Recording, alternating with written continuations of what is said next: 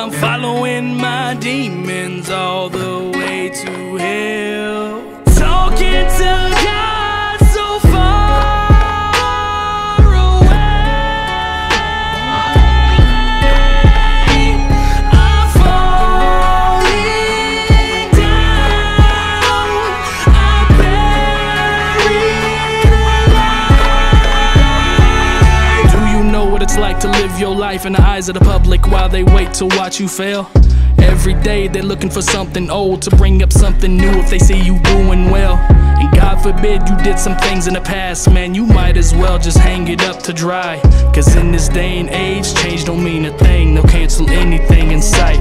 These people are casting stones for things they done themselves. They just don't have a million people praying they fail and watching every move they make and honing on their mistakes and show the world that you're not who they think. The pressure keeps mounting higher. I no longer desire to live this life I chose, cause I'm no longer inspired. But these people require me to keep bringing the cipher, so I'll speak till I'm tired, holding my feet to the fire, screaming, somebody save me from myself. I'm following my demons all the way to hell. I'm falling down, I'm buried